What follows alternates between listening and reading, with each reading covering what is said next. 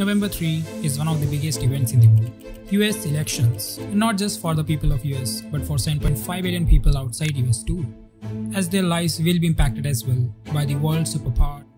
However, both President Donald Trump and Democratic nominee Joe Biden have contrasting policies when it comes to world order, be it about China, NATO, or climate change, and will determine fate of billions of people. United, we can and will overcome this season of darkness in America. We cannot afford to be so politically correct anymore. But what are their foreign policies, and how each one of them will shape the world?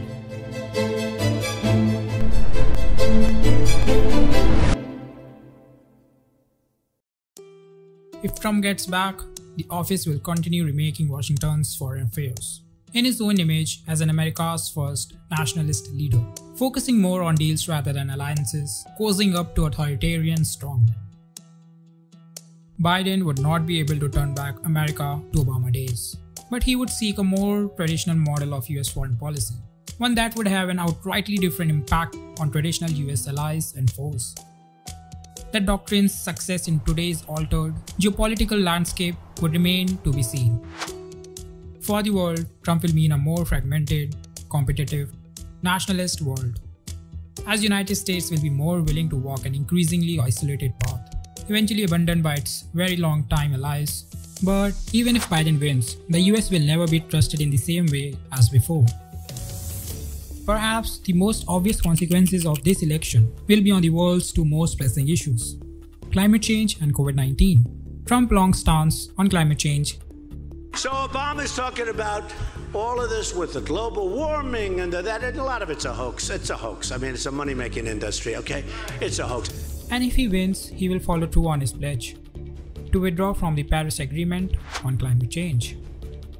Many experts have already pointed out failure of Trump administration in dealing with COVID-19, and in a second term, the president has signaled he won't join international vaccine cooperation and would completely withdraw from WHO, World Health, and they misled us.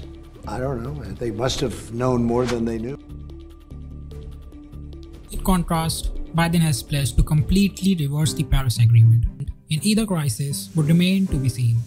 Next, on China, the difference is very less clear. Both Trump and Biden have vowed to get tough on Beijing, with hard trade war tactics, Biden seeking the cooperation of European allies. Some observers believe Trump's stepping back from multilateral institutions has created a vacuum China is more happy to fill. In the Middle East, Trump would likely to keep pressure on Iran while backing Israel over the Palestinians. America will not be held hostage. Biden would seek to revive the Iran nuclear deal that Trump scrapped, while possibly offering more criticism of Israel. In the past few days, in the wake of the killing of the Iranian General Soleimani, I think Donald Trump has proven beyond that comment beyond dispute.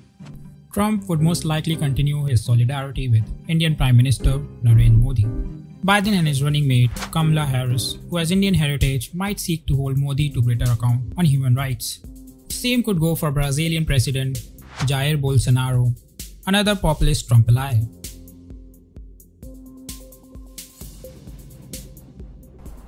Trump has fostered a friendship with North Korean dictator Kim Jong-un. Biden calls Kim a tyrant.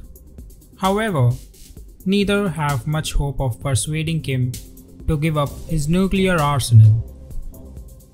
When it comes to America's relationship with Russia, its former Cold War adversary, President Trump is often accused of being soft on its leader Putin. If he says great things about me, I'm going to say great things about him. I mean, the man has very strong control over a country. Now, it's a very different system, and I don't happen to like the system, but certainly in that system, he's been a leader far more than our president has been a leader. But Biden is more likely to come out more aggressive on Russia. European powers like France and Germany would be overjoyed to see the back of Trump after enduring years of insults, ultimatums, and threats.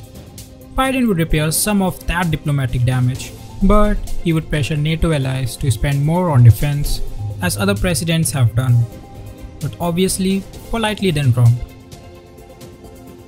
While President Trump can point to significant accomplishments abroad, like Israel's normalization of relations with some Arab countries, North Korea's nuclear testing abstinence, tightening Russian sanctions, and avoiding further involvement in Syria, others fear the global consequences of re-electing a president who, in their view, does not appear to care too much about projecting American values of democracy and liberty.